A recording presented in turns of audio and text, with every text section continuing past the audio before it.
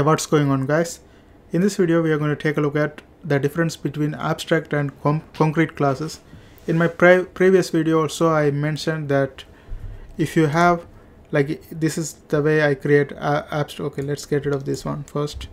I have a method, and this is concrete class. When you don't have anything in front of this is a concrete class.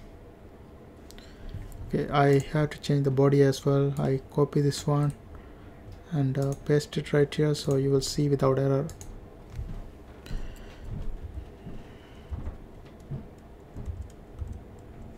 Okay, this is our paragraph, this is our body inside, and now you see no errors. This is how we create an concrete class. Concrete class is basically if you don't see anything in front of it, like before public class, if you don't see anything in front of it, that's a concrete class. So you can go ahead and create an object for it. Here, this is our B class. The class is B. I put B, and then banana, I named it. You can name whatever you want. That's equal to new B, and we create the object for it. We create the object for it, and there's no error for this, because for concrete class you can create like that.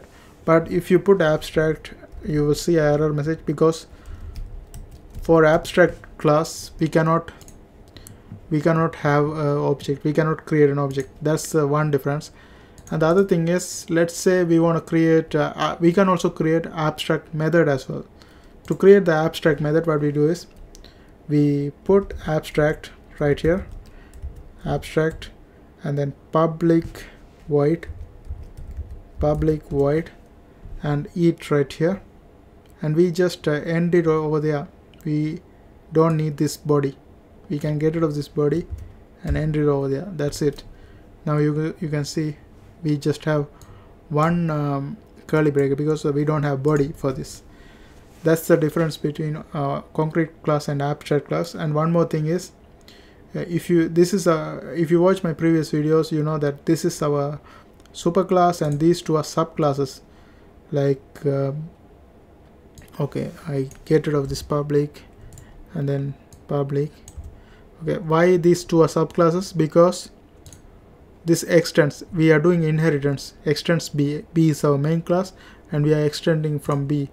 That's why we have these classes.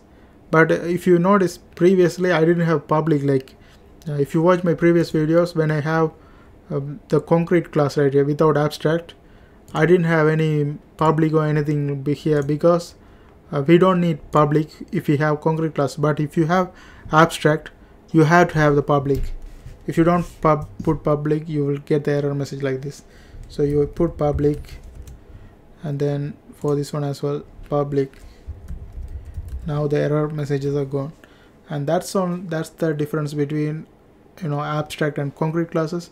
These are some basic knowledge you have to have in order to do the difficult codes coming on in next videos.